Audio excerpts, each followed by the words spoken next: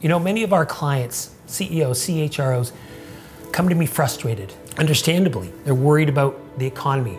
They're concerned about their organization's future.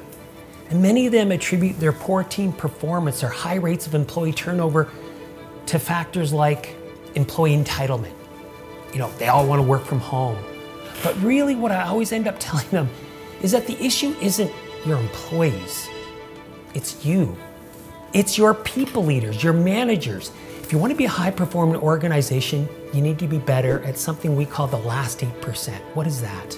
These are the more uncomfortable moments, like having a tough conversation, making a difficult decision, such as naming an inconvenient truth, that bring with it a host of unpleasant emotions, which usually stops people.